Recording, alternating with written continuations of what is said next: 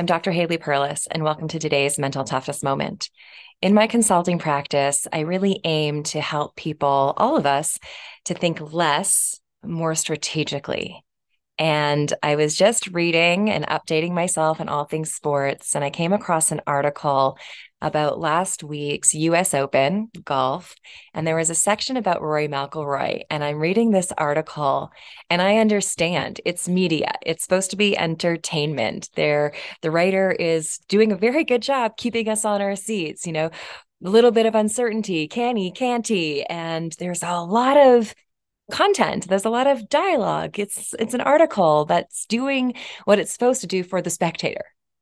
But for Rory as a performer, as he's reading this article, if he's reading this article, he needs to really have the discipline and the skill set to think less, more strategically, to sort through all the fluff and really focus on the things that are going to help him to succeed.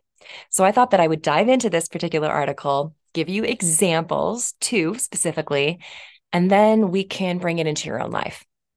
So the first thing that I want to talk about is they open up saying that Rory McIlroy is a four-time major champion. He has won a major four times in his career.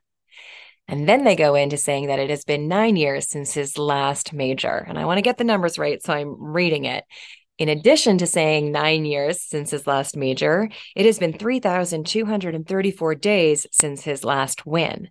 The next major, which is in a month from the time of this recording, will be the 34th major without a win. So we're really focusing on one fact, but many different ways to say it, which is offering, again, the audience excitement. But if Rory's reading this, a whole lot of clutter. For Rory to think less, more strategically, it's best for him to focus on the fact that he has won four times.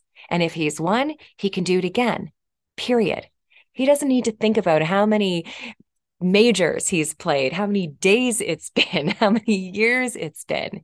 He has won, which is a lot more he can say for himself compared to other golfers who maybe have never won.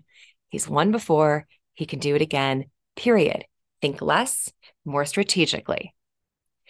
The second part of the article really talked about his last performance and how he lost by one stroke. That is true. He lost by one stroke. And they wrote in the article that he came up short again and he let others slip past him. And that he has finished top 8 in the last 7 of 9 majors. 2 of those finishes were runner-up. One of them was third place. They continue on with the exact same stats, just different ways. This will be the second time. This is the 4th time in 2 years that he has finished top 5. This is the second time in the last 4 majors that he let athletes or let golfers slip past him. Again, a lot of talk, a lot of clutter, entertaining for the reader. But for Rory, he needs to focus on things like this. And I am now going to talk about what he says he was focusing on. He says, I'm actually so close to winning. I am so close. If I continue to do what I'm doing, I will get there soon enough.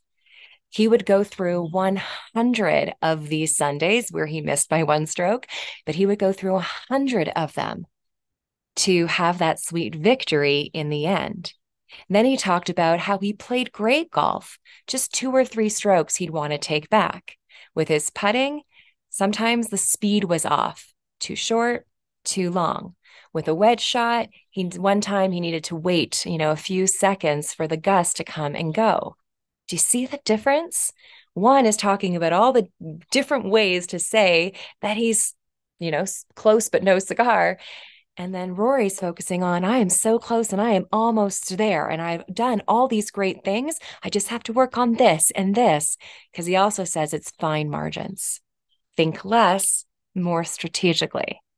And then the final thing that I want to say is that Rory says that he is already focused on the next major, which is the Open a month from the time of this recording.